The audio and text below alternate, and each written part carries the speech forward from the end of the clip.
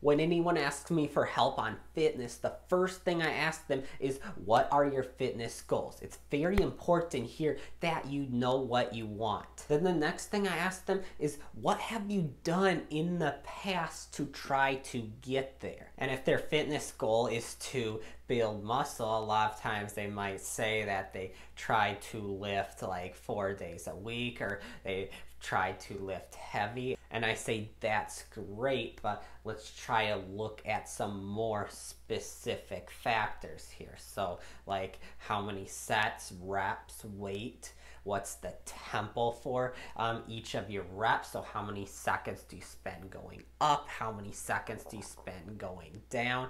Do you hold it anywhere in the rep?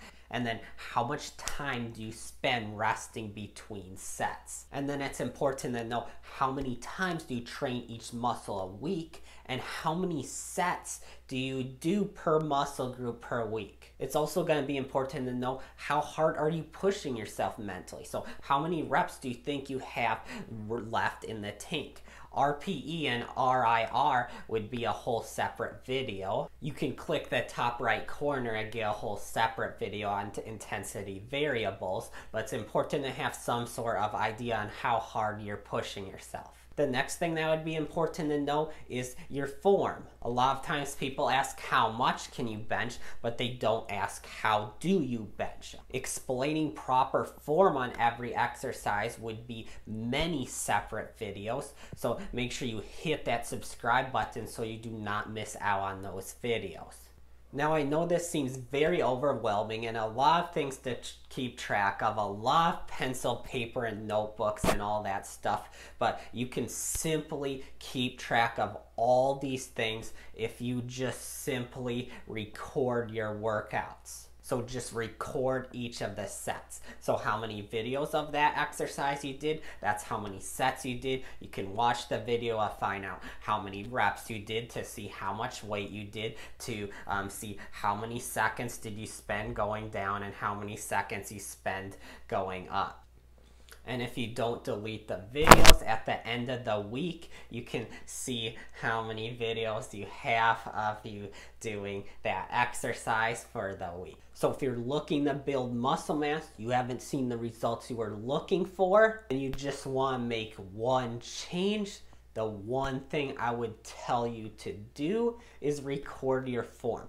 That'll help you get on track on learning how to keep track of all these other variables in your training. Now, if your goal is to run a 5K or hit a certain time on a 5K, specific things you could keep track of is your total weekly mileage, the pace you're doing each of your runs at, your running form, your stride length, your stride frequency at a specific pace.